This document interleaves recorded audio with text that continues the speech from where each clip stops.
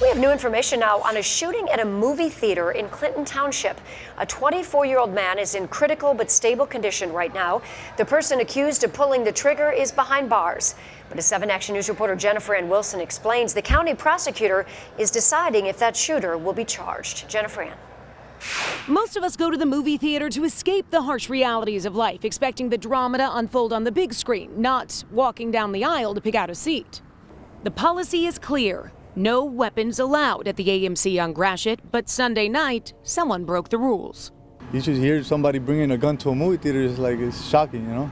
Shocking because Eder Ibarra cleans this theater every night. Clinton Township police say it happened just after 6 p.m. Sunday near concessions. A 52-year-old man allegedly smiled or said hi to a woman. Police say that woman's 24-year-old boyfriend became upset. The verbal altercation escalated, and police say the 52-year-old ended up shooting the 24-year-old in the torso. Ibarra says it happened in auditorium number 3. Not in the seat. It was up by the hallway before you go up the stairs to go to where you sit down. Police recovered the gun and the shooter stayed at the scene, claiming self-defense. Police say there were no independent witnesses and are sorting out 2 different versions of how the shooting happened.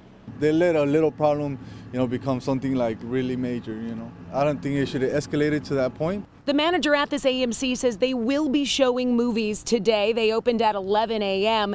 And police tell me that the 24-year-old is in critical but stable condition. Meanwhile, investigators consulting with prosecutors on which charges to file.